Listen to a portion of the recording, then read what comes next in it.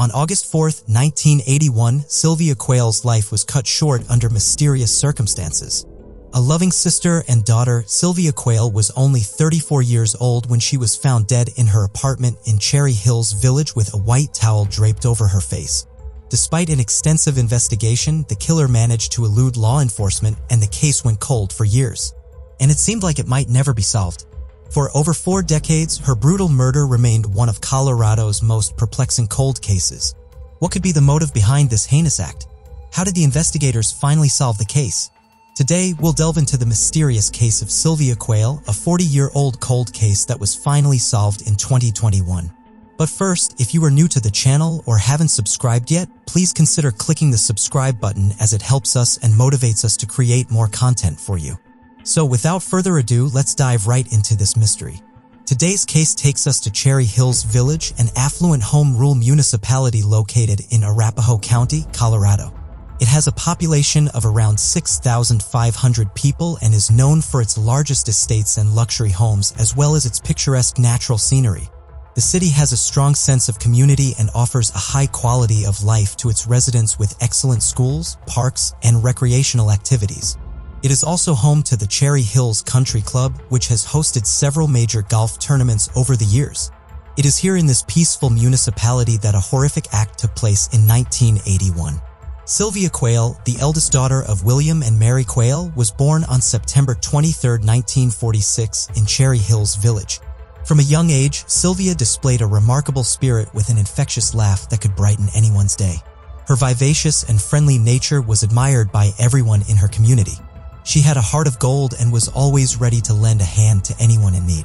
Sylvia's love for her younger sister, Jo Quayle, knew no bounds. She cherished her little sister and showered her with affection and care. Sylvia's kindness and generosity were well known in her community. Her selflessness and willingness to help others without a second thought earned her the admiration and respect of all those who knew her. Sylvia Quayle was a woman of many talents. Her positivity and ambition were evident in all aspects of her life. Sylvia had a keen interest in history and architecture, which led her to pursue a career in the field after graduating from Englewood High School in 1964. Sylvia's passion for architecture ran deep in her veins, and she was fortunate to have an uncle, Wesley Quayle, who was one of the most renowned architects in the area. Sylvia would often spend hours poring over her uncle's various blueprints and designs, seeking inspiration for her own projects. Despite the societal norms of the time, Sylvia was not afraid to pursue her passions and ambitions. She was a trailblazer for women in the field of architecture, proving that with hard work and dedication, anything is possible. Through her positive attitude, kindness, and unbridled ambition, Sylvia Quayle left an indelible mark on those who knew her, and her legacy continues to inspire young women to follow their dreams and pursue their passions no matter what challenges they may face.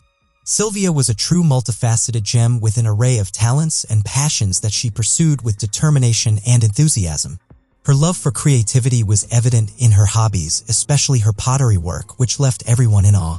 Her friends and family couldn't get enough of her unique and charming pottery pieces, and it was always a treat to receive one as a gift.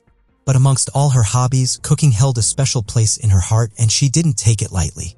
She even decided to turn her passion into a business venture and started her own wedding cake business called The Buttery, which was a huge hit among her clients. Her delicious and perfectly crafted cakes left everyone craving more. Despite being so fiercely independent, Sylvia never forgot the importance of family. She shared a close bond with her parents and younger sister Jo. Her infectious positivity and kind nature were a reflection of the loving family she had, and it was evident in the way she treated those around her.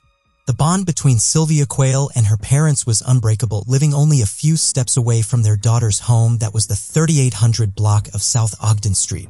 William and Mary Quayle would begin their day with a warm cup of coffee and a loving conversation with their eldest child.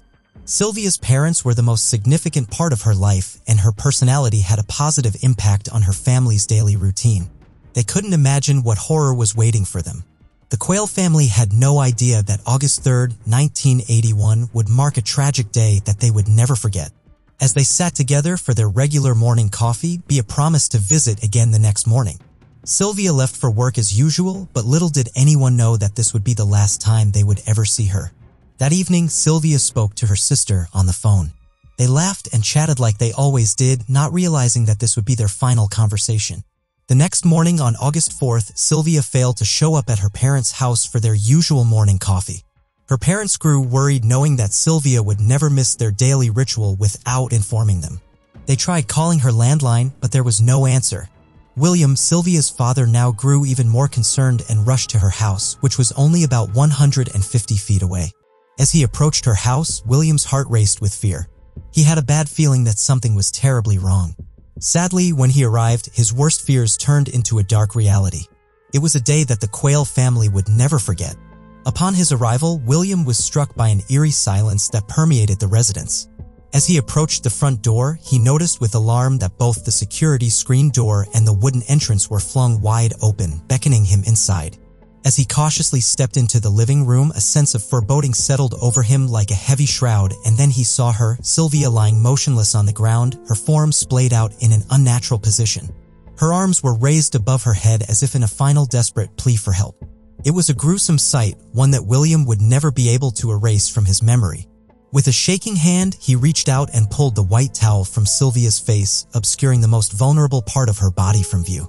It was a small gesture of respect for the daughter who meant the whole world to him, but in that moment, it felt like the only thing he could do.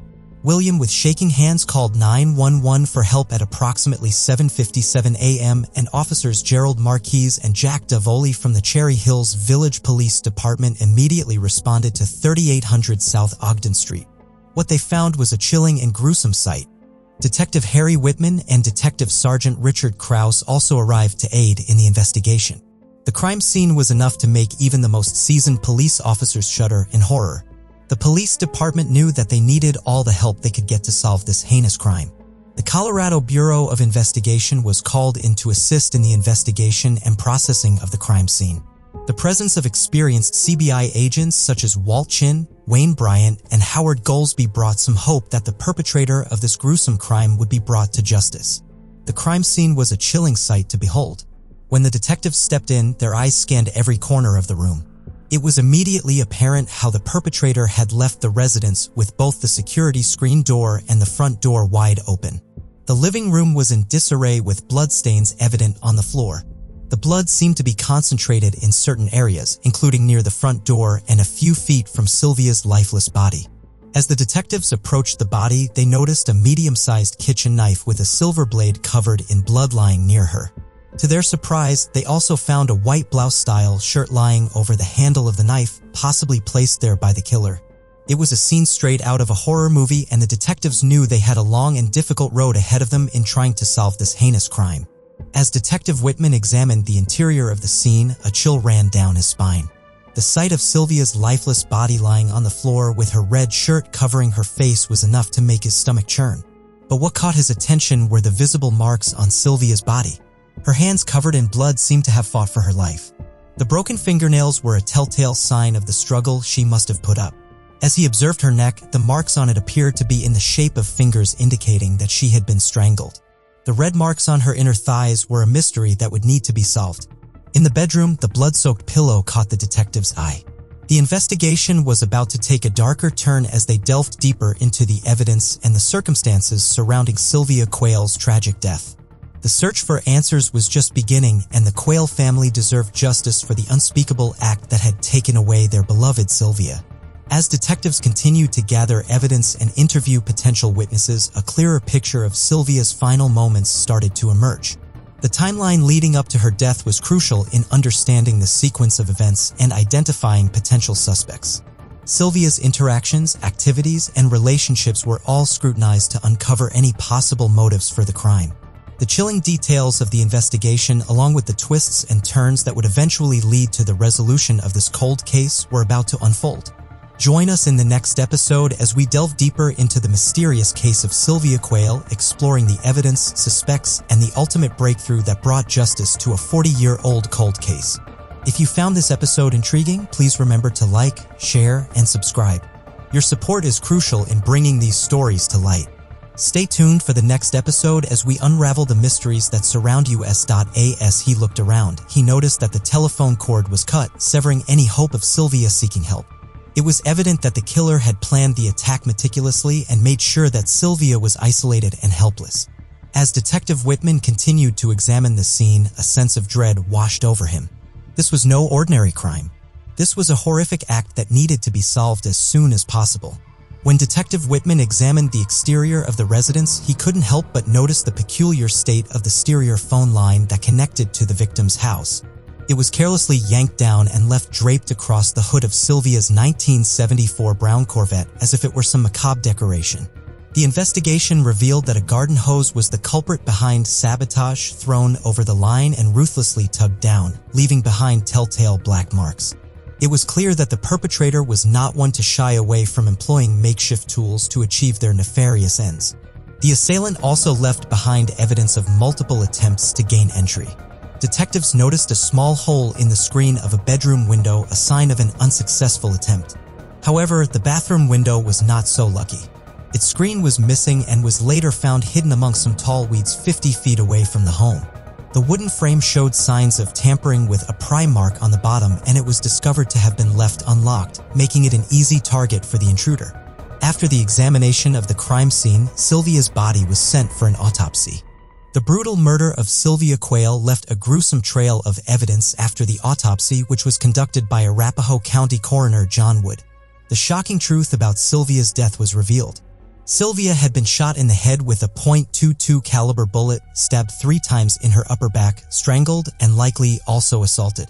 Dr. Wood, a seasoned coroner, swabbed various parts of Sylvia's body to preserve any potential forensic evidence, including microscopic slides created from the swabs obtained from inside her body. In his report, Dr. Wood determined that Sylvia died due to exsanguination caused by laceration of the heart aorta and both lungs due to multiple stab wounds to the posterior chest. Additionally, he identified a gunshot wound to the head and removed 2 bullet fragments from Sylvia's brain. The subsequent autopsy report revealed the horrific nature of her final moments. It was a combination of a gunshot wound, multiple stab wounds, strangulation, and potential assault that took her life away. Without a doubt, Sylvia's death was the result of an extremely violent act committed by an unknown assailant. Dr. Wood listed the manner of death as a homicide, leaving law enforcement officials to work tirelessly to bring the perpetrator to justice. The case had all the hallmarks of a classic whodunit, with plenty of forensic evidence left behind to give investigators hope that they would soon apprehend the culprit. But as the days turned into weeks and then months, it became increasingly clear that this was no ordinary investigation. Despite their best efforts, the local police department was struggling to make headway, hindered by a lack of technology and the absence of any concrete leads. Even the smallest pieces of evidence seemed to lead nowhere. The unknown bodily fluid found at the scene was little more than a mystery, with DNA technology still in its infancy in the early 1980s. Without a registered sex offender profile to work from, investigators were left scratching their heads, wondering how they were ever going to catch a break in the seemingly unsolvable case. The crime scene of Sylvia Quayle's murder was carefully examined by detectives who collected around 140 pieces of evidence. It wasn't until 2 years after the killing that a significant discovery was made. In 1983, forensic technicians used an alternate light source to reveal potential foreign material on the orange area rug, which was collected where Sylvia Quayle had taken her last breath. Through further analysis, the material was identified as semen. This discovery provided a crucial piece of evidence for the investigation and gave detectives a new direction to pursue in their quest for justice. The case of Sylvia's murder had been lying in a state of dormancy, buried deep in the archives with little to no progress being made for years. However, a sudden glimmer of hope shone upon the investigators on the horizon in 1985 when Otis Elwood Toole, a notorious drifter and serial killer, confessed to her killing. He described in detail the surroundings of her home, trees, and hedges to the detective, raising hopes that justice would finally be served. However, doubt soon crept in about Toole's confessions, along with those of his companion, Henry Lee Lucas. Lucas, who died in a Texas prison in 2001, claimed responsibility for hundreds of murders, but authorities were only able to confirm a few. One of the most infamous crimes that Toole confessed to was the abduction and murder of Adam Walsh, the son of America's Most Wanted host John Walsh, in Hollywood, Florida. Despite Toole later retracting his confession to Adam's murder, years later, Hollywood police officials declared that they had closed the case, convinced that Toole was the culprit. Following this confession, investigators believed that he possibly could be the killer of Sylvia. However, in 1993, Bob Gallagher, the Arapahoe County District Attorney, dropped the charges against Toole. This was due to DNA testing on the evidence, which showed that Toole was not the source of the DNA found at the crime scene 12 years prior. It seemed like a sudden gust of wind had blown away the thin strand of hope that had kept Quayle's family and investigators going. The case went back to square one. In 1995, a piece of a carpet that was saved for future testing proved to be a crucial piece of evidence. The sample was sent to the Colorado Bureau of Investigation for testing. And 5 years later, in 2000, the results showed an unknown male DNA profile. Excitement grew as investigators plugged the profile into the FBI's combined DNA index system, CODIS, but alas, no match was found. The case of Sylvia Quayle's murder had left the law enforcement department grappling for answers for many years. Every possible lead was pursued with utmost diligence, and the latest technologies were implemented in the investigation, yet the case remained unsolved. Meanwhile, Sylvia's family anxiously waited for any news or updates on the case.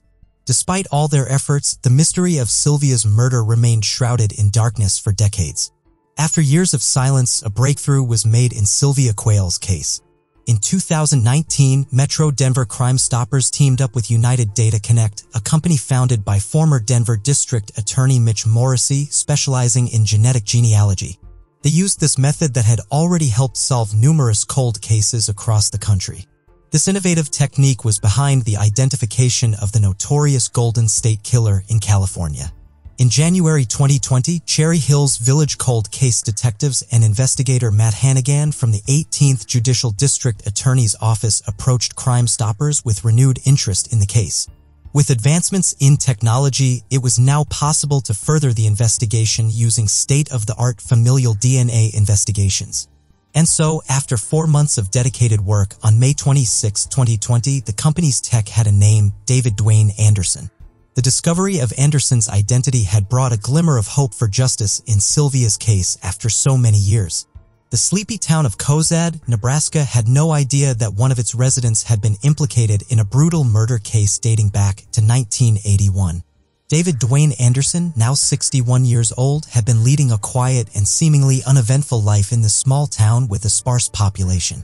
But little did anyone know that over 30 years ago, Anderson was living just a couple of miles away in Englewood when the tragic murder of 34-year-old Sylvia Quayle shook the Cherry Hills Village community to its core.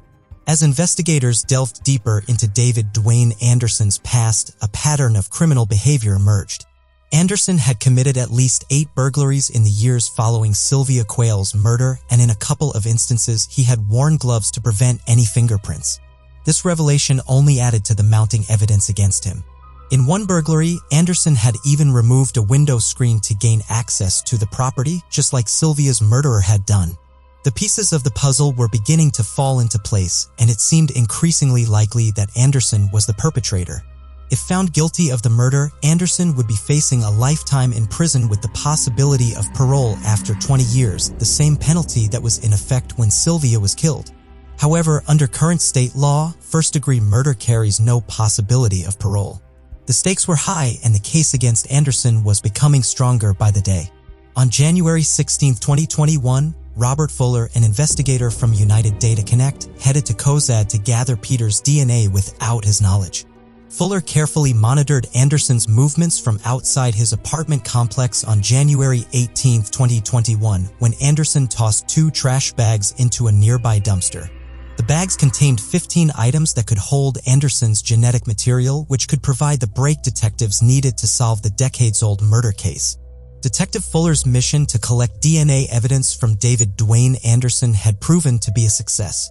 He had managed to retrieve several items from Anderson's trash bags, including an interesting assortment of beverages. The recovered items included a vanilla Coke can, a Great Value water bottle, a spiced rum bottle, and a Michelob Ultra beer bottle. With the items individually bagged as evidence, Fuller met with an investigator at a travel stop in Sterling, Colorado, and handed over the evidence for further analysis by the CBI. After a week of investigation, on January 29, 2021, the Colorado Bureau of Investigation delivered a long-awaited report to detectives. The report revealed that a male DNA profile obtained from the vanilla Coke can that had been confiscated from Anderson actually did match the DNA found on multiple items of evidence collected during Sylvia Quayle's homicide investigation. The DNA evidence was conclusive and it connected Anderson to the crime scene in ways that could not be refuted. Further tests of the collected evidence showed that Anderson's semen was found on the area rug of the crime scene as well as on swabs taken from Sylvia's body during her autopsy. Not only that, but Anderson's DNA was also detected on a swab taken from Sylvia's left breast. Shockingly, it was discovered that the white towel found over Sylvia's face contained a mixture of her blood and Anderson's semen, making it clear that he was the person responsible for Sylvia's brutal murder. After decades of carrying a dark and deadly secret, David Dwayne Anderson was finally arrested on February 10, 2021, in Nebraska for the murder of Sylvia Quayle.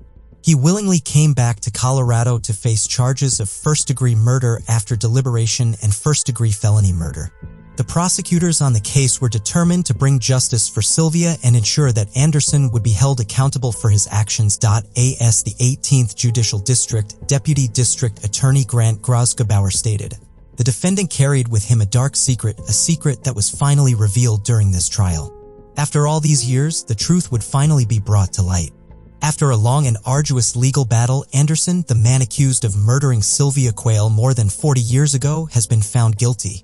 The trial, which ended in a hung jury on March 20, 2022, was retried 3 months later, and the verdict was delivered on June 30, 2022. Anderson, now 62 years old, faced sentencing on August 4, 2022. The punishment he received will be in accordance with the law that was in effect at the time of the murder, which could result in a life sentence with the possibility of parole after 20 years. This verdict marks the end of a long and painful journey for Quayle's family and friends who have waited decades for justice to be served. After almost 40 years, justice was finally served for Sylvia Quayle, a victim of a brutal murder in Cherry Hills Village, Colorado. The founder of United Data Connect, Mitch Morrissey, expressed his sympathy for the Quayle family, particularly for her father who found her lifeless body. The disturbing details of the crime left him reeling as a father of a young woman himself. However, Sylvia's parents were not able to witness their daughter's killer being identified. William Quayle passed away in 1999 and Mary Quayle followed 10 years later. The loss of their daughter left a gaping hole in their hearts which could never be filled. Sylvia's family and friends always forever missed her vivacious personality and her unwavering love for those she held dear. The arrest of the suspect David Dwayne Anderson in Nebraska in February 2021 was a long-awaited development, and the subsequent trial was an easy one. Despite a hung jury in the first trial, the 18th Judicial District prosecutors persisted and finally secured a guilty verdict Anderson on both counts of first-degree murder after deliberation and felony murder. Deputy District Attorney Grant Grosgebauer spoke of the defendant's dark secret, which had remained hidden for over 40 years until the trial brought it to light. Chief Deputy District Attorney Chris Gallo expressed his gratitude for the investigators and forensic scientists who tirelessly worked on the case, refusing to let time deter them in their pursuit of justice. The verdict brought some sense of closure for Quayle's family who had been waiting for justice for over 4 decades. District Attorney John Kellner highlighted the significance of the case, showing that justice can prevail even after a long time. This verdict is a warning to any killer who thinks they got away with their crime. Justice may be delayed, but it will eventually catch up to them. After more than 4 decades, justice has finally been served thanks to the tireless efforts of law enforcement and forensic experts who refuse to give up on this case. However, it can't bring back Sylvia and her spirit that can brighten anyone's day. But it's a reminder for all killers that they can't be hidden in any shell and would always be found guilty of their heinous acts. What are your thoughts on this case? Share your opinions in the comments section below. On March 14, 1984, police were horrified when they found a young 27-year-old single mother, Sarah Mobley Hall, and her 10-year-old son, Derek, beaten and strangled to death in their apartment on Ventura Way, North Carolina. Sarah looked after children with special needs, including her own son. After nearly 4 decades of investigation, Sarah and Derek's family received closure in 2023. Who would want to kill Sarah and her young son who had special needs? How did the investigators find the culprit after all these years? Our case today takes us to Charlotte, the most populous city in North Carolina. It is located in the Piedmont region of rolling hills near the southern border of North Carolina. Home to about 874,579 people, it hosts a friendly and vibrant community of people with different cultures. The mild temperate climate is one of the main reasons why residents decide to call Charlotte their home, offering a lower than average cost of living. Charlotte has something to offer to everyone, whether they are looking to raise a family, start a business venture, or just enjoy quality living. With its politically progressive and culturally rich community, Charlotte houses a large population of different ethnicities. Residents often like to refer to Charlotte as the beautiful city due to its magnificent natural beauty, abundant parks, and a stunning nightlife. Unfortunately, one fine spring day in 1984, something happened in this charming city that tarnished its beauty for almost 40 years to follow. Born to Mary Walker Mobley on May 1, 1956, Sarah Mobley Hall experienced a great loss in her childhood when her mother passed away after birthing Sarah's sister Mary and Mobley in 1958. After that, Sarah developed strong maternal instincts, and she decided to dedicate a major part of her life to helping others.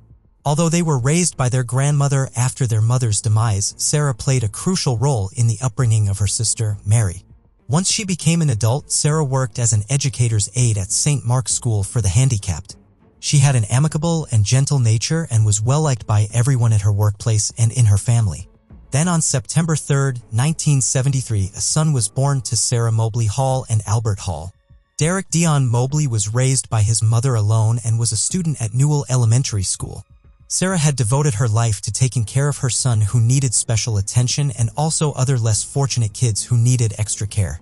Sarah lived with her son on Ventura Way, North Charlotte, near the complex along Reagan Drive, which is now referred to as Somerset Apartments.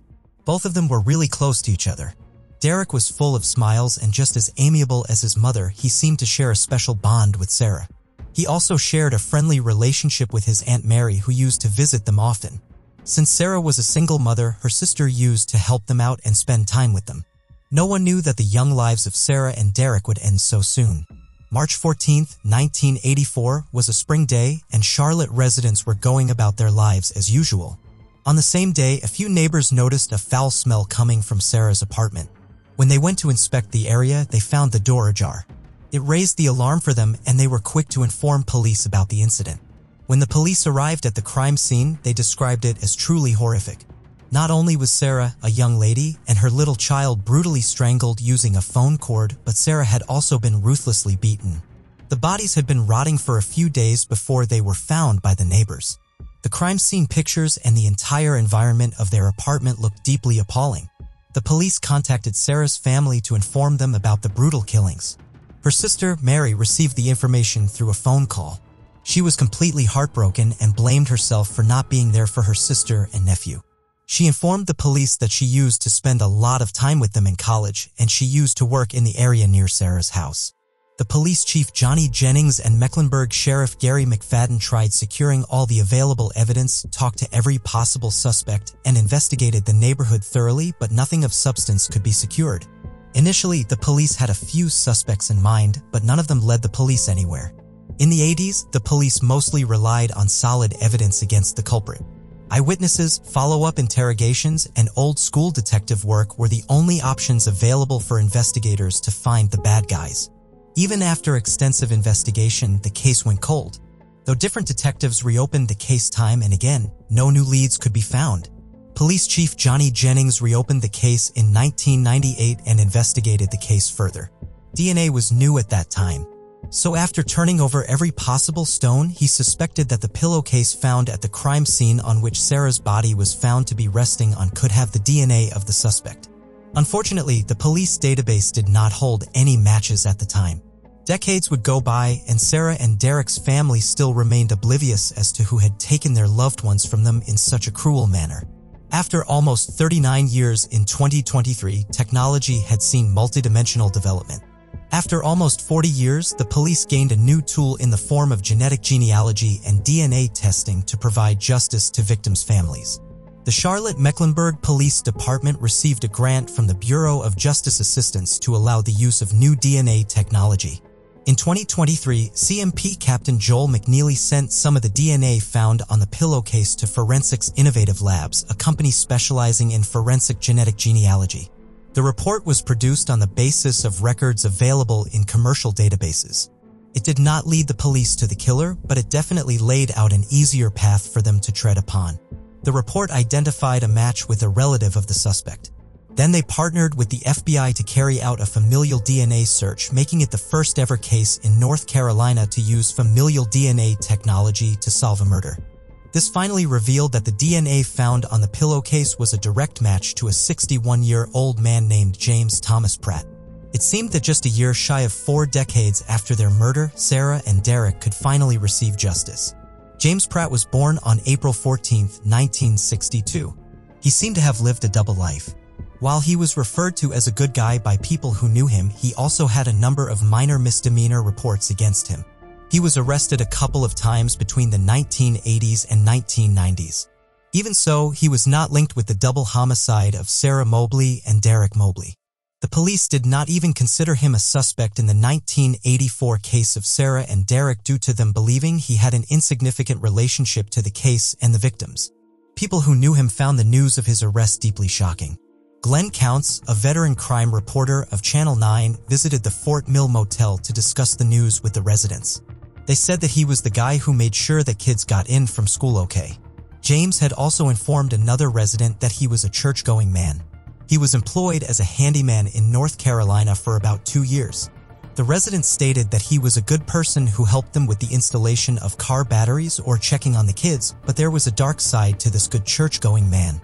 His criminal history covered almost 2 decades. In 1982, he had a drug charge against him. Not long after, it finally dusted off in 1987. He was charged with a car break-in. Just a few years later, he was called in for assault and battery in 1991.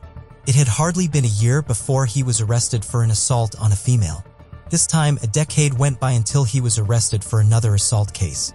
These charges did not stay for a long time as they were quickly disposed of. But after almost 40 years, a solid case has been built against him. At the time of the murders of Sarah and Derek, James Pratt was 22 years old and lived in the neighborhood. What's more surprising, he was even friendly with them. So although the motive had not been identified, he was definitely the one who murdered a young single mother and her innocent son who had special needs. James Thomas Pratt was staying in a hotel in York County off Highway 21 near Cairo in South Carolina on February 1, 2023 when the police reached the hotel and arrested him. He was cooperative according to the officers. He has been charged with 2 counts of first-degree murder and no bond has been provided to him. He was extradited and is currently being held at the Mecklenburg jail. The arrest of Pratt was a joint effort by CMPD's Homicide Unit, FBI, Charlotte Field Office, CMPD Cold Case Review Team, CMPD Crime Lab, Innovative Forensic Investigations, North Carolina State Crime Laboratory, York County Sheriff's Office Bureau of Justice Assistance Saki Funding, Parabon Nanolabs, and the South Carolina Law Enforcement Division. After 39 years, everyone had forgotten Sarah and Derek except their family and the police department who were constantly looking for new leads. These 4 decades would have been enough to make a 61-year-old man believe that he had finally gotten away with murder. Thanks to the advancement in technology, justice has been served. Sarah and Derek's family received the news of Pratt's arrest by showing their gratitude to the police for not letting the culprit go. Mary, Sarah's sister, said, "I carried a burden for years because I felt like I should have been with her. All these years, she believed that it would never have happened if she had been with her." She remembered Sarah having a jovial personality and Derek being a friendly child. Mary thanked everyone who helped her and her family find some answers and put this incident behind them. She added that the arrest of James Pratt had brought great relief to her. CMP Captain Joel McNeely said, "There's a lot of bad people that have done a lot of bad things that are probably a little concerned right now."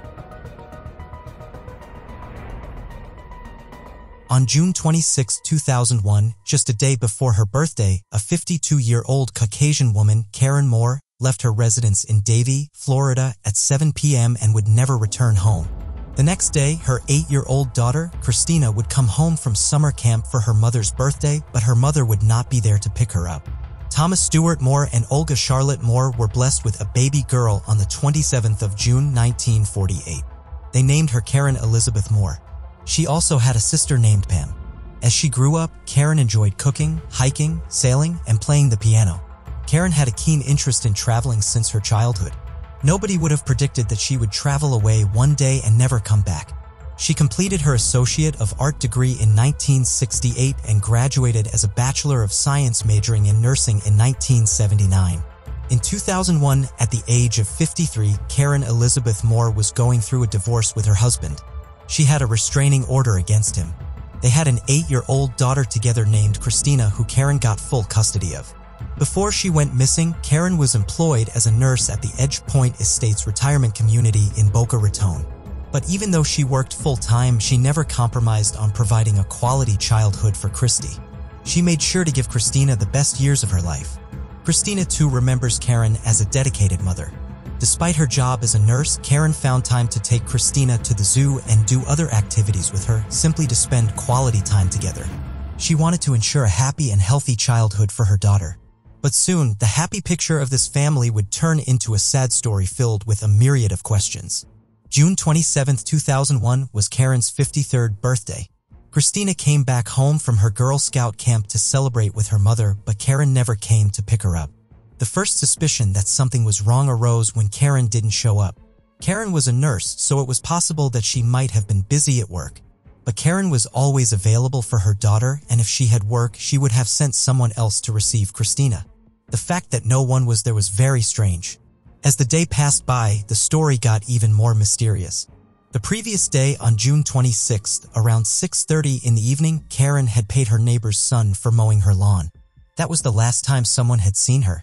She had then taken her white 1999 Saturn and left the house around 7 p.m. No one had any idea why she had left the house or where she could have gone. When she didn't return home, a police complaint was filed by Karen's sister Pam Kleiss. Pam revealed that Karen had called her estranged husband to pick up Christina before leaving for work in the morning the day she disappeared. Later, she had exchanged a brief interaction with her neighbor's son and then left the house. What happened after these incidents is anyone's guess.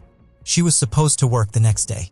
Keith Creedall was the executive director of the retirement home Edge Point Estates where Karen worked as a nurse.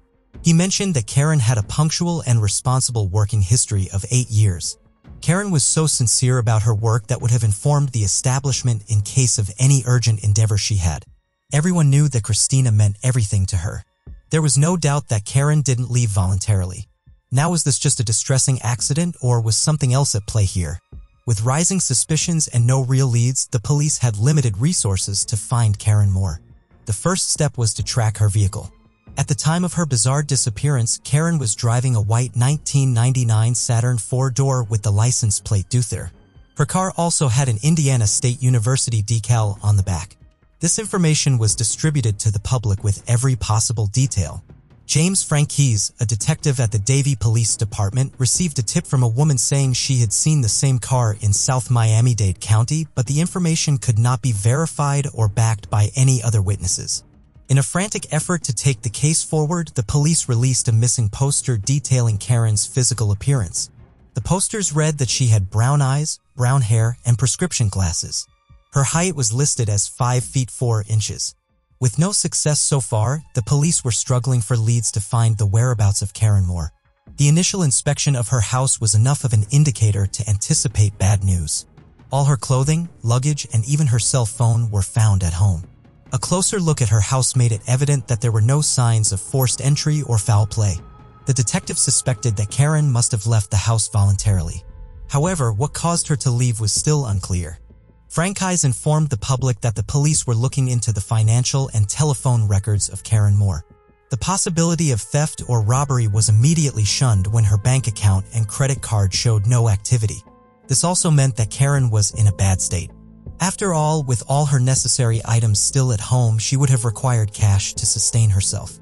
Her relatives requested the police department to search for Karen with a helicopter, but with no knowledge of the direction that Karen could have driven in, the police couldn't proceed further. The Moore family and the entire police department released missing person posters with rewards, but Karen had completely vanished without any trace. Days turned into months and months turned into years, and Karen's family was left waiting for her to come home. Years upon years went by, but Karen did not return. Her daughter Christina got married and had children of her own, but there was still no information about what had happened to Karen that day. January 6, 2023 was the day when Brian Lockhart, a scuba diver, and the owner of the YouTube channel Dead of History accompanied Michael Rodriguez and Mike Sullivan heading the Sunshine State sonar team in searching the local water bodies in Broward County. With the help of advanced sonar technology, they found a car in a retention pond in DAV. When Michael noticed his underwater sonar system lighting up, the entire team was quick to identify that they had hit the wheels of a car in the water. It took them about 15 minutes to finally find the car. When Britton dove to examine it, he found an open trunk and a license plate under 3 feet of muck. They knew they had found something substantial, but they were not sure about its details and whether it was related to any old cases. Britton quickly rushed to contact the Davie Police Department. Even 22 years after Karen's strange disappearance, Davie police hadn't forgotten about her. When they arrived at the scene the next day, they had to send the divers back into the water. The car was pulled out of the water and was set for further inspection. The car matched the description of the vehicle Karen was driving when she disappeared. The license plate of Karen's car was found covered in dirt. It was a huge discovery in this 22-year-old case. The pieces were finally falling in place. They found 2 bones inside the car, which later confirmed that Karen Moore had been inside the car when it entered the lake. Finally, they found out what had happened to Karen Moore. Lockhart and Rodriguez could not talk about the specifics of the case even when the entire mission was telecasted live on YouTube. The police suspected foul play and prevented the search team and even the Moore family from giving interviews about the case, though the details concerning what, how, whys are still under investigation. A daughter finally got closure about her mother's fate after 22 years. After Karen mysteriously disappeared, Christina was left in the care of her relatives. The comfort and closeness that felt with her mother could never be substituted. She faced constant ups and downs in her early years. She even ended up in foster care for a time. In times like these, she would miss her mother and pray that she would be found or return home to her. She said every life moment that every little girl hopes and dreams for, to have their mother with them. My birthday's when I got engaged and married, now I have 2 kids. They don't get to know their grandmother. Undoubtedly, Christina Babbert was very close to her mother. Even after all these years, she took to TikTok in 2021, mentioning how she would have liked a little more time with her mother. After 22 long years, Christina finally got some information about her mother. Christina could not get all the answers that had bothered her for years, but she showed her gratitude to police and search teams as she finally got to bring Karen back home and lay her to rest in peace. A further probe into the case of Karen Moore's disappearance is active and ongoing. Davie police sent an email to Fox News Digital stating that they had a meeting with the detectives, but they could not comment on the case as might hinder the possible outcome of the investigation. After the discovery of her remains in the pond, the next set of urgent questions appeared. How did Karen end up in the pond? If the police's suspicions are right, what was the motive behind this crime? Who was responsible for the 22 years of agony for Christina and the whole Moore family? Now that Karen has returned home after 22 years, all hope is not lost in her case. The dedication of the police department and the technological advancement in sonar systems resulted in a partial success. The answers may seem blurry right now, but justice for Karen may be just around the corner. If anyone out there knows anything, do not hesitate to come forward, as your information could be invaluable to unmask a decades-old mystery.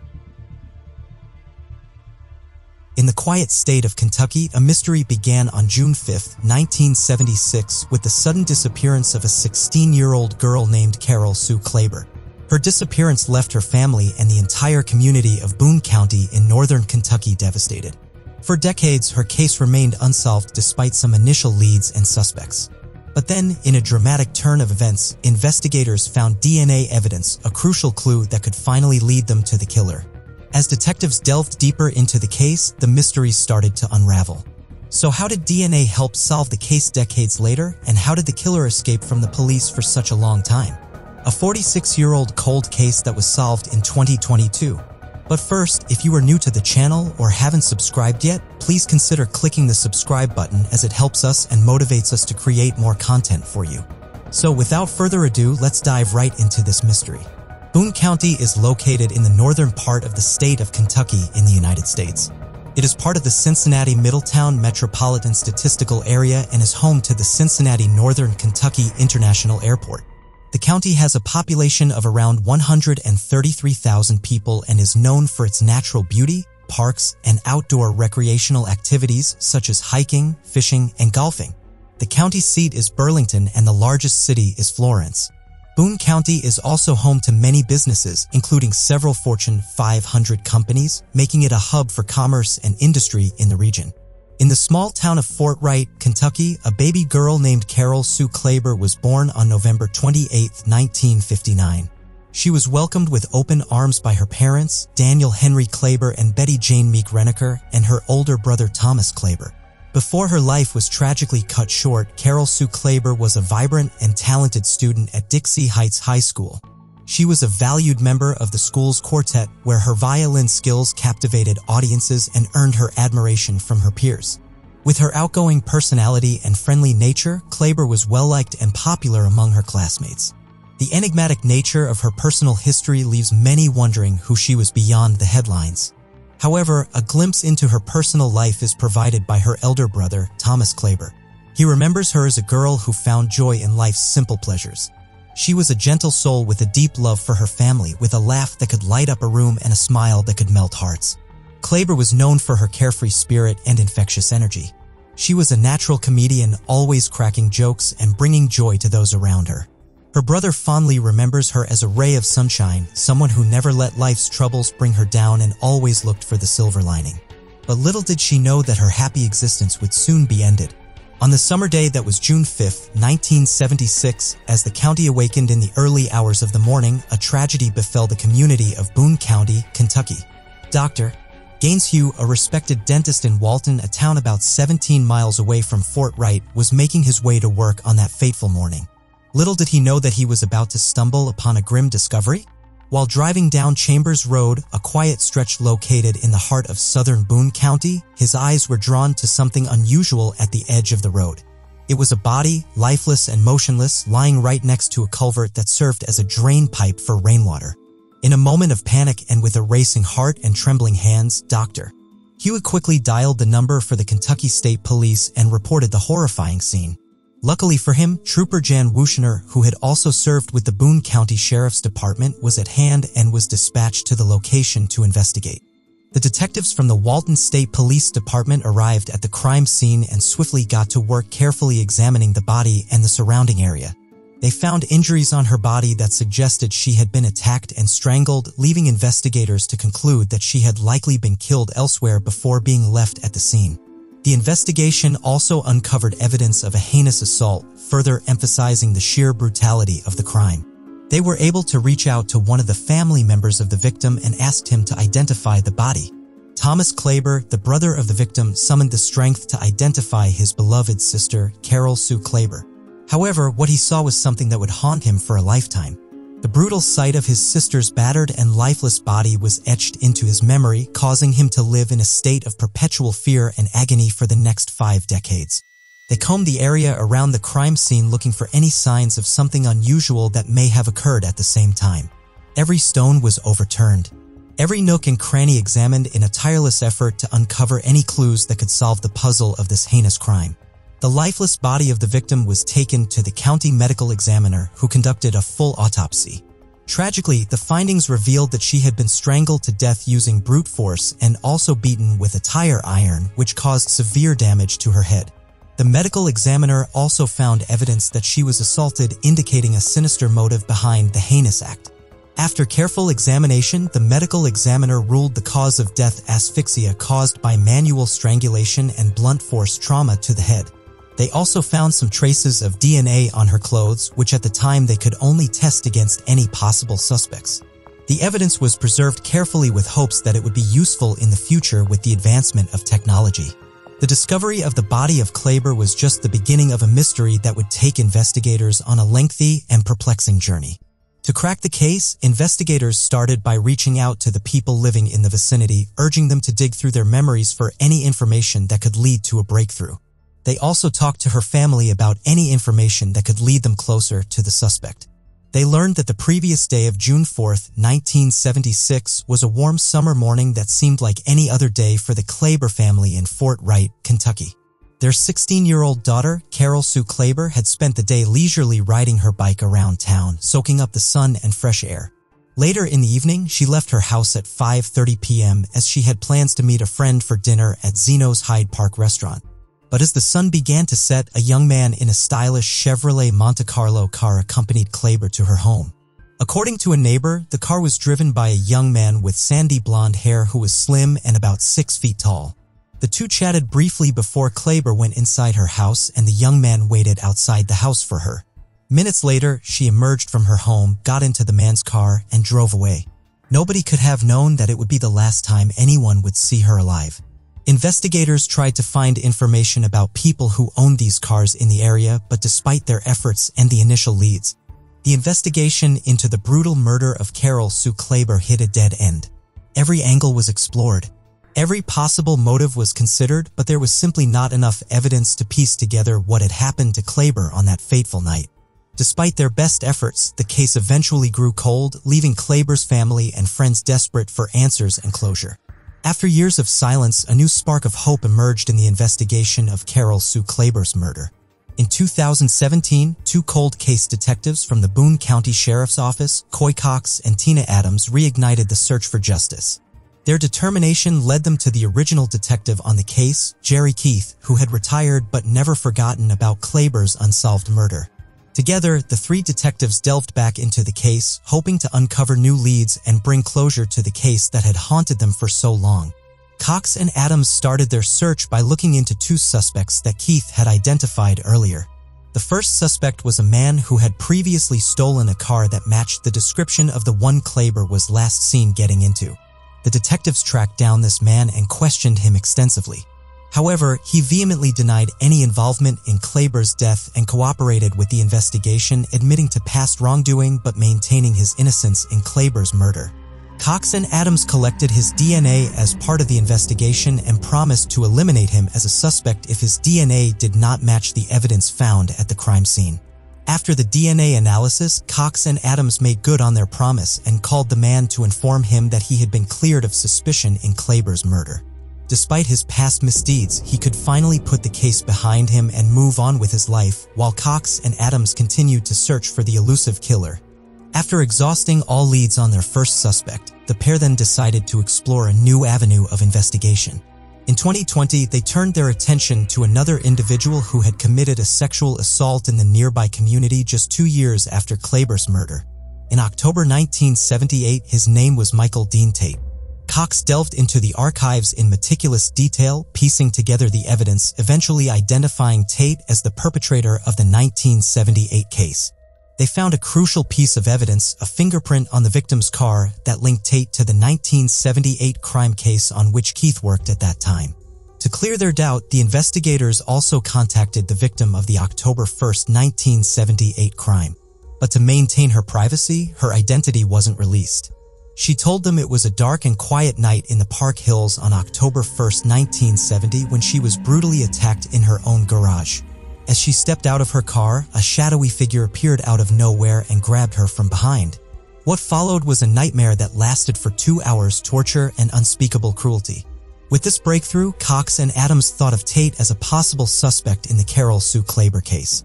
Tate was known to travel to the area frequently for work in the 1970s and 1980s. But despite his criminal past and potential involvement in Klaber's murder, Tate denied any connection to her death. The detectives had high hopes of finally cracking the cold case. However, their hopes were dashed when the DNA found on Klaber's body did not match Tate's, and the court documents showed that Tate had been in Cincinnati in 1976. The detectives were once again back to square one, left to wonder if they would ever be able to bring closure to this decades-old mystery. The case that had remained unsolved for almost 5 decades finally saw a breakthrough when Cox and Adams reached out to Othram Labs for assistance in September 2022. Othram Labs, a genetic genealogy company, aids law enforcement agencies in their investigations by using DNA samples to find relatives of suspects. They sent the evidence to the lab after funding was secured for the testing of the evidence in collaboration with Season of Justice. It took less than 2 months, and on November 20, 2022, they received an answer from Othram Labs. Through the DNA samples left by the killer, they identified a genetic link to Thomas Dunaway, who had already died in 1990 and had a child who grew up without knowing his father. The detectives traveled to meet Mr. Dunaway's child to collect DNA samples for comparison. The tests would prove to be the key to unlocking the identity of the murderer who had long eluded the law. It was a painstaking process, but through the use of cutting-edge technology and diligent detective work, the case was finally solved in December 2022. After almost 46 years, justice would finally be served for Carol Sue Klaber and her family. Despite the fact that the killer, Thomas W. Dunaway, who was 19 years old at the time of Klaber's murder, managed to evade justice for decades, the tireless efforts of the police did not go unrewarded. In their quest for answers, they were able to unearth crucial information about Dunaway's life and the atrocities he committed. Though it could not bring back the victim, their relentless pursuit of the truth shed light on a dark chapter of his past. Further evidence emerged that he lived in close proximity to DeVoe Park, where the young woman, Klaber, was spotted with a man who resembled Dunaway. The more they dug, the more incriminating evidence emerged. Thomas W. Dunaway was not just a one-time offender. He had been on a rampage for 6 months, committing crimes and then discarding the cars he had used to flee the scene. His criminal streak did not end with the murder of Carol Sue Klaber. He was also convicted of killing another person in Boone County just 6 months after Klaber's murder. Detective Coy Cox uncovered Dunaway's pattern of violence, which left a trail of destruction and despair in its wake. Although justice may not have been served for Klaber's murder, the police managed to bring to light the dangerous and deadly life of Thomas W. Dunaway. It was a dark December night in 1976 when 19-year-old Ronald Townsend was found lying on the ground riddled with bullets. For days later, he passed away, leaving behind a grieving family and a community in shock. But justice was served when Thomas Dunaway, the man responsible for Townsend's murder, was caught, confessed, and pleaded guilty. He was sentenced to life in prison, but unfortunately, the sentence did not last. Dunaway was released in 1984 after serving just 7.5 years behind bars, leaving many to wonder if justice was ever truly served. The gruesome murders of Carol Sue Klaber and Ronald Townsend had a startling similarity. Both were left in plain sight mere inches away from the road as if to taunt the public. Detective Coy Cox thought that it was as if the killer wanted to send a message. But as they dug deeper, they discovered something else about Dunaway. He was AWOL from the army when Townsend was killed. It was almost as if the law didn't apply to him and he could commit heinous crimes at will.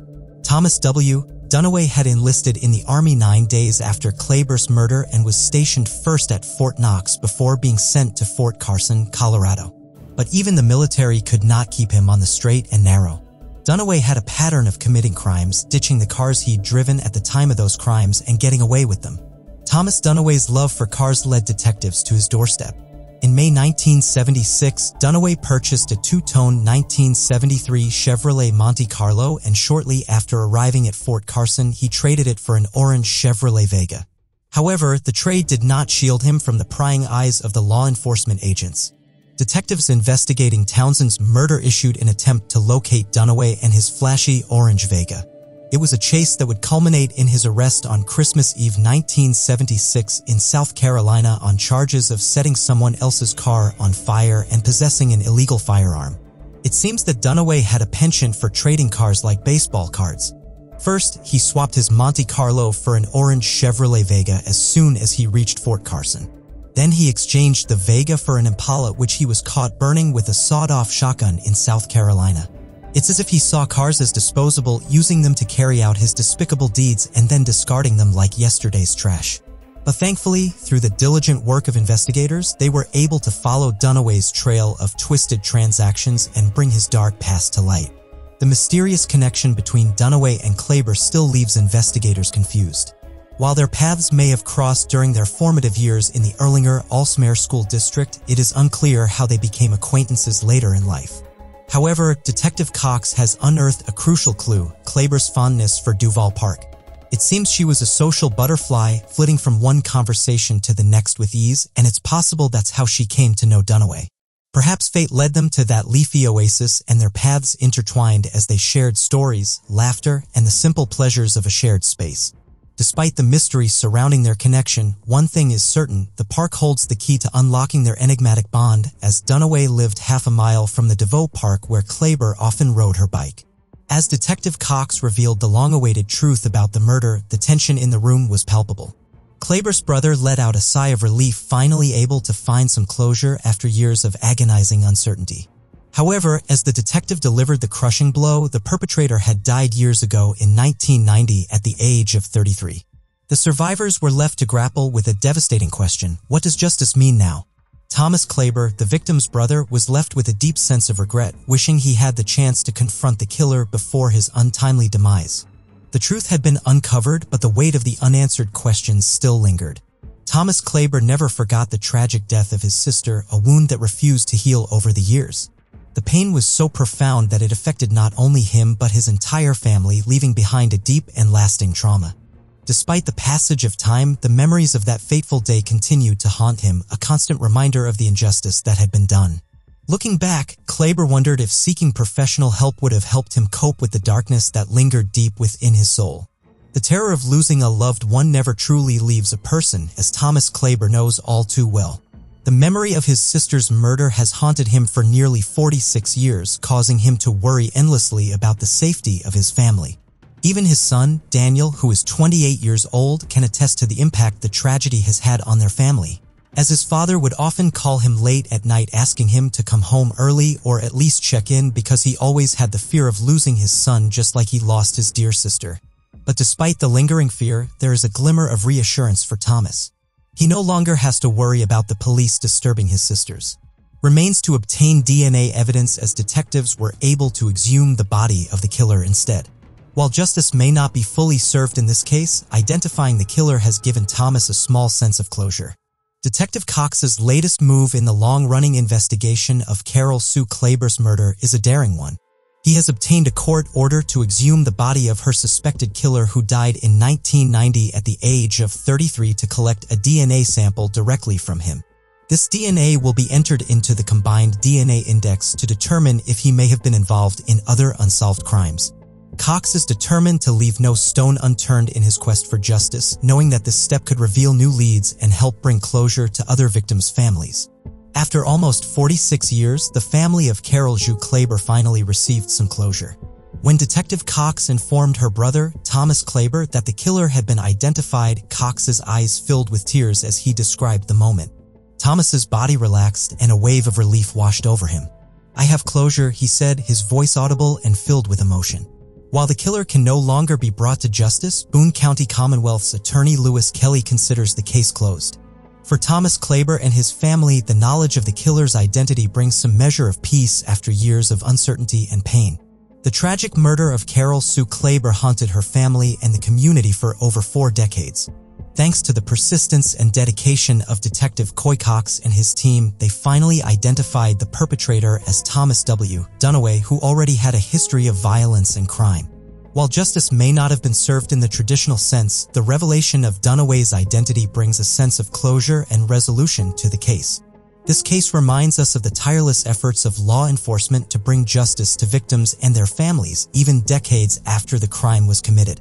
What are your thoughts on this case? Share your opinions in the comments section below.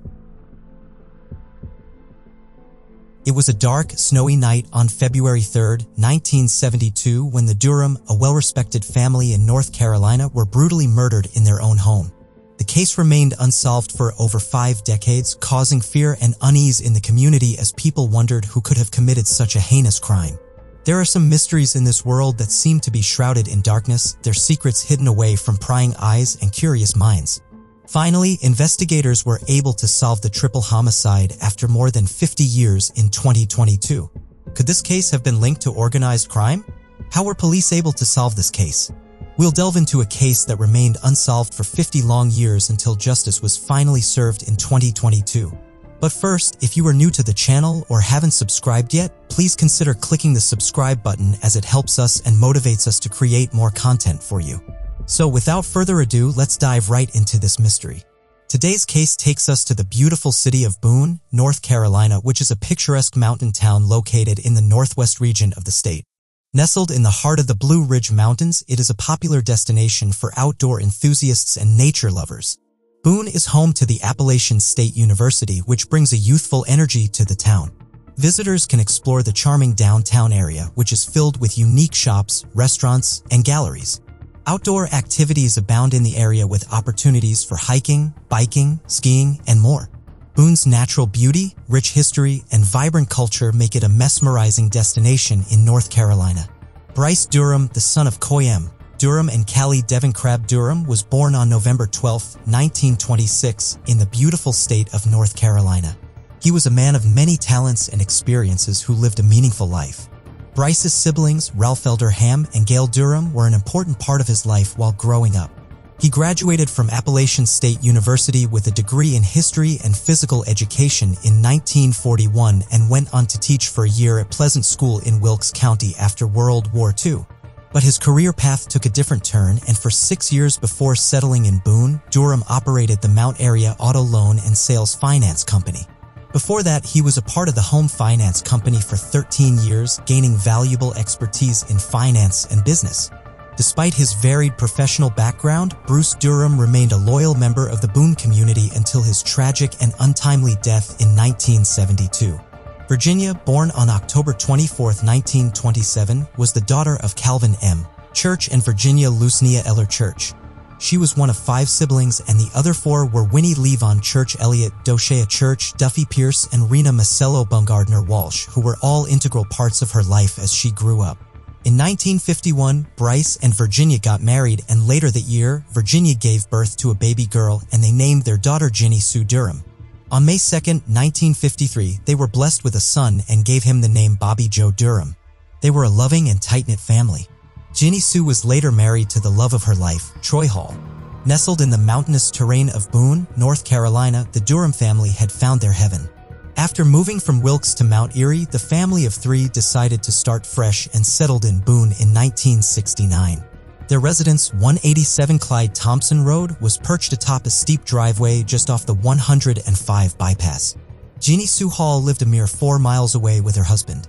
It was the perfect place for the Durhams, away from the hustle and bustle of life.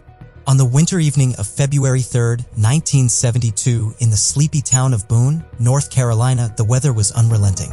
The frigid air whipped through the trees, sending snowflakes swirling in a chaotic dance.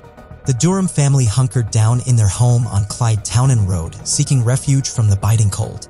Bruce Durham, the owner of a Buick dealership, and his wife, Virginia, who was a librarian, had relocated to Boone from Mount Airy's just a year prior. Their son, Bobby, was a freshman at Appalachian State University. The family was known for their hard work, their reserved nature, and their preference for solitude. However, as the wind howled outside, something sinister was brewing inside. A tragedy was about to unfold that would shake Boone to its core. Unbeknownst to the Durham family, their lives were about to change forever. On a snowy night on February 3, 1972, Bryce and Virginia Durham were at home with their son, Bobby, when a horrific tragedy struck them. The Hall family sat cozily in their split-level home at peace and content. But their peace was soon shattered by a phone call that sent shivers down their spines. Virginia Durham's panicked voice on the other end of the line conveyed the urgency of the situation, her voice trembling as she whispered to her son-in-law, Justin Troy Hall, about several intruders who had broken into her home. But before anyone could make sense of the call ended abruptly, leaving Hall wondering if it was just a cruel prank. Despite Hall's doubts about the validity of the call, his wife, Ginny, was overcome with worry for her family's safety. They hurriedly made their way to the car, which stubbornly refused to start as the road up to the Durham house was treacherous. They couldn't make it on foot. Luckily, a neighbor and private detective, Cecil Small, agreed to drive them up there. Ginny remained in the car as Hall and their neighbor Cecil went inside. What they found inside the house was a scene of chaos. The house had been ransacked and the sound of running water filled the air. But as they made their way to the ground floor bathroom, the true horror of the situation was revealed. There in the cramped space lay the lifeless, fully clothed bodies of Bryce, Bobby, and Virginia Durham in the bathtub, their heads submerged and the water still running.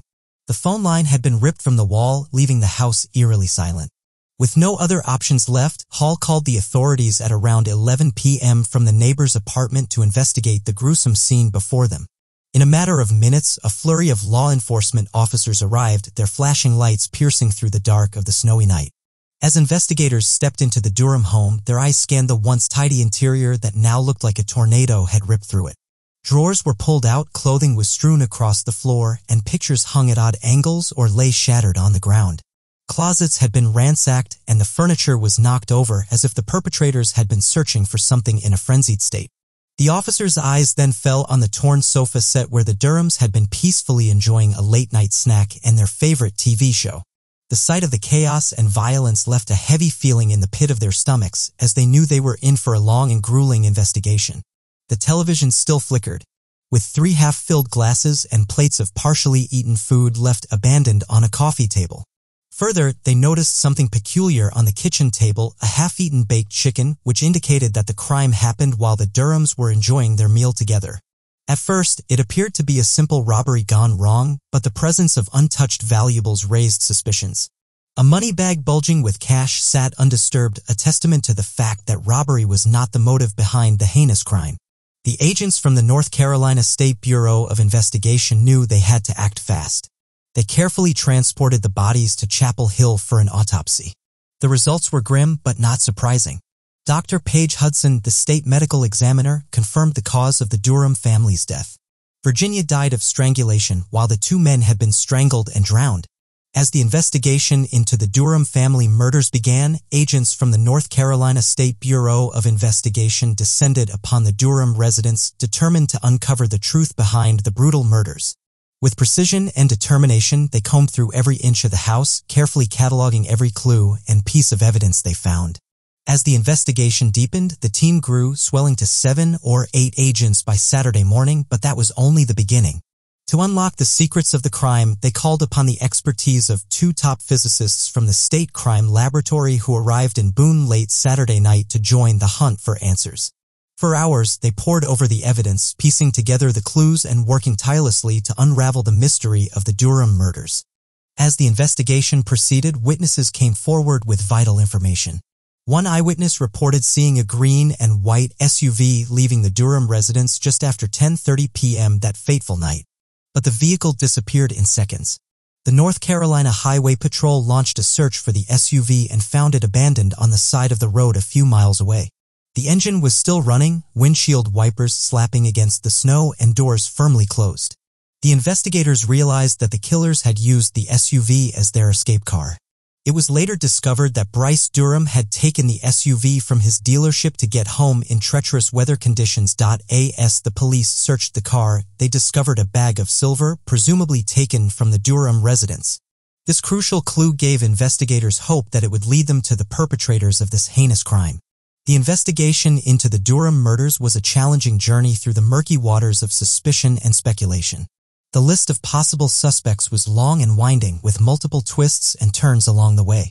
Justin Troy Hall, the estranged son-in-law of Bryson and Virginia Durham, was among those scrutinized by authorities. A group of men from Asheville also came under the microscope, arrested and charged in connection with the killings, only to be set free due to a lack of evidence. Rumors and whispers of a contract killing hung heavy in the air, fueled by the precision of the knots used to bind the victims. As the years rolled by, leads became cold. The Watauga County Sheriff's Department, Boone Police Department, and North Carolina State Bureau of Investigation toiled tirelessly, yet the trail grew colder with each passing day. It seemed as though the answer to this brutal crime would forever remain a mystery. For over 45 years, the Durham triple murder case remained an unsolved mystery, with leads drying up and investigators struggling to piece together the clues. But in 2019, a glimmer of hope emerged after a conversation between a man named Shane Burt and a sheriff's deputy in Georgia. Shane Burt was the son of a suspected killer, Billy Sunday, who died in prison in 2017 while serving a life sentence for 3 murders committed in the 1970s. Shane Burt was helping with research for an upcoming book by Phil Hudgens when he shared a shocking story his father had once told him during a prison visit, a story of murder and mayhem that took place in the snowy mountains of North Carolina. According to Burt, his father had admitted to killing 3 people during a heavy snowstorm and had narrowly avoided capture. The news sent shockwaves through the White County Sheriff's Office, which immediately reached out to their counterparts in the Watauga County Sheriff's Office to share the information. This conversation led to a renewed investigation into the Durham murders case and brought new hope for justice for the victims and their families. The wheels of justice never stopped turning, and in the case of the Durham murders, they turned slowly but towards the truth. With new leads to follow, investigators wasted no time in tracking down Billy Wayne Davis, a known associate of Billy Burt who was already serving a life sentence in Georgia for his previous crimes. The Sheriff's Department conducted 3 separate sessions in September 2019, October 2020, and August 2021, spanning 2 years. Each one with a crucial piece of the puzzle in determining who was responsible for the heinous crimes. It was the corroboration of evidence from these interviews as well as from 2 other sources that finally led to the revelation of the truth. Through meticulous evidence gathering and careful cross-referencing, the investigators were able to piece together a shocking connection to a case from across state lines. The Fleming case of 1973 involved a network known as the Dixie Mafia, a loosely organized network of criminals that had terrorized the Southeast with their violent crimes in the 60s and 70s. This case had similar circumstances to the Durham murders, and names began to surface that linked the 2 together. According to officials, Billy Wayne Davis, who is 81 years old and a resident of a correctional facility in Augusta, Georgia, is the only surviving member of the notorious Dixie Mafia. He is currently serving a life sentence for murder at the Augusta State Medical Prison in Georgia and has been in prison since 1986. According to investigators, he revealed details about a hired hit in the North Carolina mountains that went awry during a heavy snowstorm. Davis admitted to acting as the group's getaway driver during the Durham family murders, claiming that it was the other 3 men, Billy Sunday Burt, Bobby Jean Gaddis, and Charles David Reed, who entered the house that fateful night. Davis refused to reveal any other information about them. Despite the breakthrough in the Durham family murder case in 2022, justice may never be fully served. With 3 of the 4 suspects already deceased, charges are not expected to be filed for the killings. The 4th suspect, 81-year-old Billy Wayne Davis, is currently serving a life sentence in a Georgia prison, and he is not expected to see freedom anytime soon. The idea of justice being served may be nothing more than a mere fantasy for the victims' families who have waited for 5 long decades for answers. The tragedy of this cold case is compounded by the fact that the identities of those who ordered the hit remain unknown. For the surviving family members, the lingering question of why their loved ones were targeted may haunt them forever. Special Agent in charge for the Northwestern District, North Carolina State Bureau of Investigation Chris Laws praised the diligent work of all the professionals and community members who have contributed their efforts to the case over the years. Jenny Durham, the sole surviving member of the Durham family, was full of gratitude as she expressed her appreciation in the press conference held in 2022. To the dedicated individuals who worked tirelessly to solve her family's 50-year-old cold case. She acknowledged the progress made by these investigators who spent countless days and weekends solving the case. Jenny Durham was especially grateful to Lynn Hagman, the sheriff of Watauga County, who remained committed to bringing closure to her family. She also expressed her gratitude to Wade Colvard, a special agent with the State Bureau of Investigation, Carolyn Johnson, captain of investigations for Watauga County Sheriff's Office, and Charles Whitman, a retired FBI special agent who continued to work on the case even after retirement. For Jenny Durham, their unwavering dedication and friendship meant the world to her, and it gave her hope in the midst of difficult years. It's a testament to the human spirit's power to persevere even in the face of seemingly insurmountable obstacles. Watauga County Sheriff Lynn Hagman also extends his thanks to all the agencies, law enforcement officials, investigators, and agents who have worked on the case for decades. The resolution of the Durham case was a much-needed turning point for those affected by the tragic events of 1972. The Watauga County Sheriff's Office acknowledges the numerous individuals who have played a role in bringing the case to a close and expresses their appreciation for the efforts of everyone who helped find answers for the Durham family. For Rufus Edmonston, former North Carolina Attorney General, it became a personal preoccupation. He met with Rice Durham's mother, who had begged him to find the killers, and it broke his heart to see her die without finding closure. "I didn't want to let her down," he said. It was the mystery of the mountains for years and years, and Edmonston was frustrated he couldn't solve it himself. But now, thanks to the tireless work of Sheriff Hagman and his team, the case has been solved. For Edmonston, it was a great relief, and he expresses his gratitude to the investigators who made it happen. The son of one of the perpetrators, Shane Burt, wants to apologize to every single victim of his father, Billy Sunday Burt. Despite his father being a murderous man who killed dozens of people, Shane is not trying to cover up his heinous acts. Instead, he wants to provide closure to as many people as he can. The case may have taken 50 years to be solved, but everyone involved showed dedication and commitment to justice, which is a testament to their perseverance. Despite the lack of closure, the fact that the case has been solved after 50 years brings some measure of relief and the hope that future generations will be able to rest easy, knowing that justice has prevailed, even if only partially. We hope that you've enjoyed this gripping story of how this cold case was solved after 50 years. The Durham family can finally find peace and closure after over 4 decades of waiting. Thanks to the hard work and dedication of law enforcement officials, investigators, and community members, justice has been served. The persistence and commitment of those involved in this case remind us that it is never too late to seek the truth and find answers. What are your thoughts on this case? Were you impressed by the way it was finally solved? Share your opinions in the comments section below. On February 27, 2011, a murder occurred in Hyannis, a village located on the southern coast of Cape Cod, Massachusetts. 31-year-old Todd Lampley was shot dead through the window of his room. Some shocking evidence found at the crime scene connected fictional stories to the murder. Despite this confusing evidence, it took 12 years to reveal the truth behind Todd's murder. Nestled on the southern coast of Cape Cod, Massachusetts, is Hyannis, a picturesque city. It is a charming gem that sparkles with history, natural beauty, and endless activities. The village is surrounded by the serene waters of the Nantucket Sound, providing stunning views of the sunset and plenty of opportunities for water sports enthusiasts. The quaint main street of Hyannis is dotted with colorful boutiques, art galleries, and restaurants that offer mouth-watering local seafood.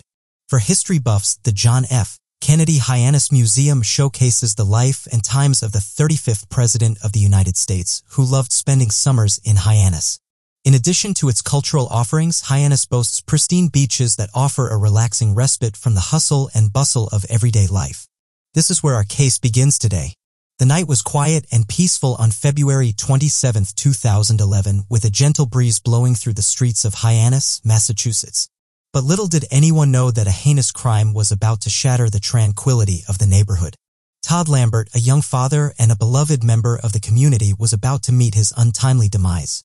As the night wore on, a concerned neighbor went to check on Todd. But as he approached Todd's house, he noticed something was off. The door was locked from the inside. The neighbor's suspicions were raised, and he quickly contacted the authorities. When they arrived, what they found was a scene of horror. Todd Lambert, only 31 years old, lay lifeless in his bedroom with a gunshot wound that had come through his window. The whole of Hyannis was in shock. How could such a thing happen in their peaceful community? The investigation that followed would uncover secrets, lies, and unexpected twists that would leave everyone reeling. The investigators arrived at the address provided by Todd's neighbor, their hearts racing with anticipation and fear. They could only imagine the worst-case scenario, but nothing could have prepared them for what they saw. Todd's lifeless body lay on the floor, and blood was splattered all over the room. It was a gruesome sight. As they examined the crime scene, the investigators' shock turned into curiosity as they began to uncover the evidence. 3 shell casings and a black cell phone were found at the crime scene. It was obvious that Todd was mercilessly gunned down from the outside of his window. The investigators were left puzzled and with hundreds of questions racing through their minds. They combed the area around Todd's house, determined to uncover any clues that could lead them to the killer. No stone was left unturned. No lead left unexplored. The investigators knew that the key to solving the case lay in the details. So they went door to door, interviewing every resident in the area, looking for anyone who had heard or seen anything out of the ordinary on the night of the murder. They listened intently as people shared their stories, piecing together a timeline of events that would help them solve the case. The murder of Todd Lampley took a bizarre turn when investigators discovered an unlikely object at the crime scene. It was a sweet potato which appeared to have been used as a silencer, muffling the sound of the gunshots. It was as if the perpetrator was taking inspiration from a hit HBO series, The Wire. In the gritty urban landscape of The Wire, a tragic scene unfolds in Season 1 as a woman is ruthlessly gunned down in her own home. The shooter lurking outside her window in the darkness taps on the glass to lure her closer before unleashing a fatal shot. This chilling scene echoes the real-life murder of Todd Lampley, who was also shot through his bedroom window on a fateful night in Hyannis, Massachusetts. But that's not the only way the HBO show influenced the murder.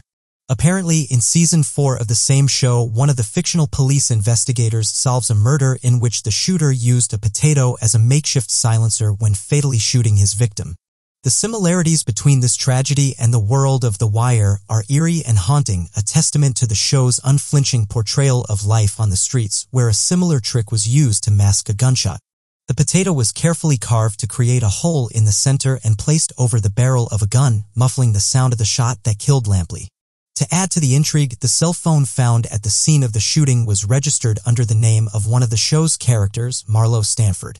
The connection between the show and the crime scene was puzzling, to say the least. Investigators sent the sweet potato for testing and discovered DNA evidence on it as a crucial clue that could lead them to the killer. However, it would be years before investigators could connect someone with this DNA. But even then, investigators had another trail to follow. A handgun believed to be the murder weapon was later found to have been tossed into a nearby lake. It was later fished out by civilians and was then retrieved by the police. Luckily, detectives had another lead in their investigation at this point. Devereux Hampton, a man with a troubled past and a prolonged criminal record, was wearing a GPS monitor bracelet around the killing as part of his probation in an unrelated case. Location data on Hampton's GPS monitoring bracelet placed him at the exact location where the gun was thrown into the lake. Phone records revealed that Hampton had exchanged a series of calls and texts with a man who was present in Lampley's house at the time of the murder, but the biggest link was yet to be revealed. Detectives discovered that the suspect, Devereux Hampton, had a previous connection with the victim, Todd Lampley. Hampton testified in court that Lampley was involved in the July 2007 murder of Jacques Sellers in the same neighborhood. Interestingly, Jacques was also murdered in the same manner, a gunshot through the window. It's as if Hampton was leaving a trail of breadcrumbs for investigators to follow. With every lead pointing to him, it was only a matter of time before justice was served. The web of lies and deception that Hampton had spun around himself was slowly unraveling. Yet he remained tight-lipped and refused to answer anything about the Todd Lampley case during questioning after getting arrested in an unrelated case just a few days after the shooting. It was a frustrating roadblock, but the investigators didn't give up. They were determined to get to the bottom of the case no matter what it took. Years of painstaking work finally paid off when DNA evidence connected the murder to Hampton. In 2016, authorities obtained a DNA swab from Hampton without his knowledge by collecting some of his phlegm that he spit into a puddle. When the results came back, they were conclusive. The DNA on the sweet potato matched that of Hampton's spit. It was a breakthrough moment in the case. The puzzle was finally coming together. But despite this damning evidence, it still took 7 years to finally apprehend Devereux Hampton. On February 24, 2023, now 40-year-old Hampton was taken into custody and charged with 1 count each of murder and assault and battery with a dangerous weapon for the fatal shooting of 31-year-old Todd Lambert. Authorities, however, declined to comment on what caused the delay. In a courtroom filled with tension and uncertainty, Hampton made his first appearance before a judge in Barnes District Court on February 27, 2023, exactly 12 years after the fatal shooting. With a stern expression on his face, he firmly declared his innocence by pleading not guilty to the charges against him. Despite the gravity of the situation, Hampton remained composed and resolute, knowing that the legal battle ahead of him would be a long and arduous one. The courtroom fell silent as the judge set his next court date for April 5, 2023. The case of Todd Lambert's murder might have come to a conclusion and the suspect has been identified, but the investigation is far from finished. Assistant District Attorney Russell Innes has remained tight-lipped about the delay in the case, only stating that the evidence has been assessed. Meanwhile, Hampton's court-appointed attorney, Edward Fogarty, has promised a vigorous defense and expressed confidence in his client's innocence.